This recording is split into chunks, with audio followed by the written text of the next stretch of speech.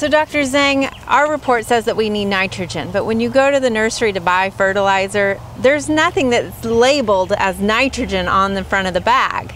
I mean, they're come up with all these different names and there's a lot of numbers and formulas. So how do we know exactly what we need to buy?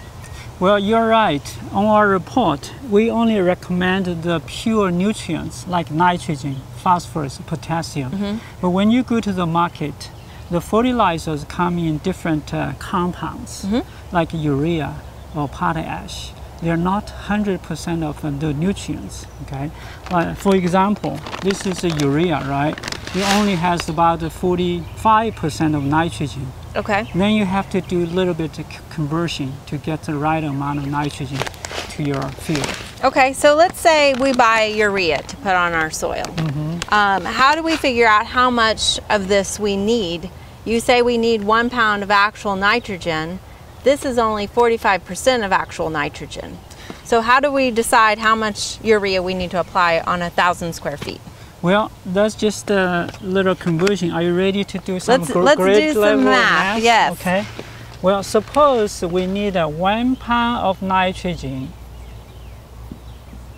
per 1,000 square feet.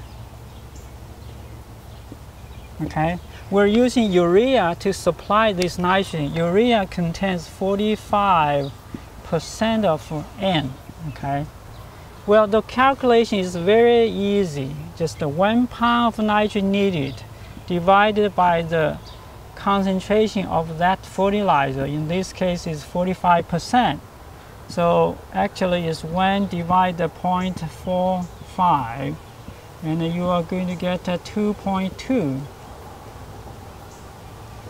That means 2.2 pounds of this urea will supply 1 pound of nitrogen. Okay. So just go out to apply 2.2 pounds of urea to the area you want to fertilize it. And so this has 4 pounds. I only need 2.2, so all I have to buy is this one bag.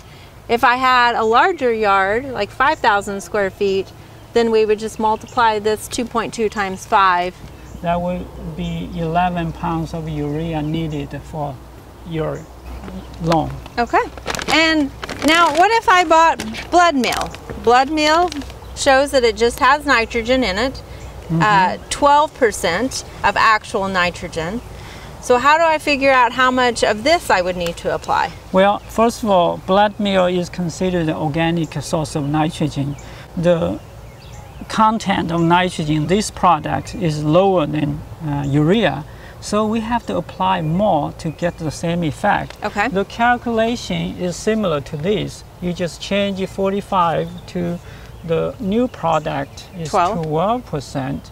So you divided 12% instead of 45. 12. That would be higher than 2.2. I guess probably closer to 8. Okay. Okay. So instead of 2.2 pounds, you need 8 pounds of this blood meal to supply 1 pound of nitrogen to 1,000 square feet. Now, because there's only 2 3/4 pound in here, I'm going to need a couple of extra bags for this. Exactly. Actually, this will cost you more than urea. So if you were comparing and these were the same price, let's say, and I only need 1 bag of this, but I might need 4 bags of this. Yes, I definitely would go with this one, but some people like produce vegetable organically, so this is their preferred choice. Okay, that makes sense. So Dr. Zhang, what do we do if we have a report that shows that we need all 3, nitrogen, phosphorus, and potassium? How do we decide what we need to purchase? Well, first of all, you go to the store to buy the fertilizer contain all 3 nutrients, nitrogen, phosphorus, and the potassium, okay? So then you do a little bit calculation like we did for nitrogen, okay? Let's say you need 1 pound of nitrogen, 2 pounds of phosphorus, 3 pounds of potassium for your garden. Let's say our report came back and said we needed this. Yeah. Right. Now you are using 10, 20, 10, to supply this nutrient. First of all, these three numbers stand for the percentage of nutrient in the bag. Okay, so let's go with based on the lowest amount. Okay. Otherwise, if you based on this, you over apply nitrogen. Okay. So basically, 1 divided by 10%, okay, equals 10.